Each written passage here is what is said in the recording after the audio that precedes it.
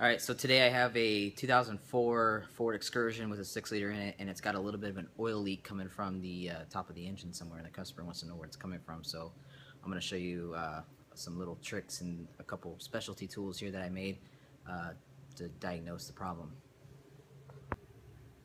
So I took basically a plumbing coupler here. It's a rubber, goes from 4-inch down to 3-inch. And I took a 3-inch cap, stuck it in there, and put a nipple on it for an air fitting. So he's got a lot of oil. Let's see if I can get the light on here for you guys. You can see all the oil down here, and it's coming from the back of the motor, on the back of this pipe as well. So there's like oil debris all over the place, and it's all wet. So what you do is you use a little give it a little bit of air and pressurize the system here, and it allows me to pressurize the hoses, and it'll pressurize the whole boost system, so I can see if there's any boost leaks as well. So this is a little cool trick. If you have a boost leak and you don't know where it's coming from, in this case, this hose is actually on wrong, and you can see on the back side, see how it's creased right here? Well, when it's creased like that,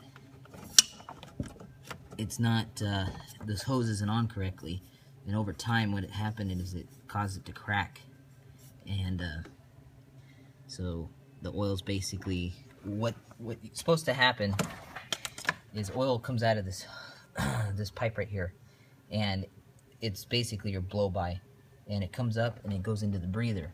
So it feeds through this tube, then goes into the turbo to basically burn. Now, this is kind of why, if you take your boost tubes off and you see a little bit of oil down in the on the inside of this tube or down on this hose here, it's normal. So don't freak out if you see a little bit of oil. But in this case, if you don't put stuff on correctly, even though this is the factory Ford boot, if you don't put it on correctly and it creases like that, it won't last you very long. So with the heat, and this is meant to move. That's why they're spaced out. When the engine torques, the intercooler can't move, but these can. So this allows it to give it a little bit of breathing room to move. But there you go. If you don't put your stuff on correctly, you're gonna have issues with it cracking and breaking. So this customer needs a new boot here. And but anyways, there's a cool little tool for you guys if you wanna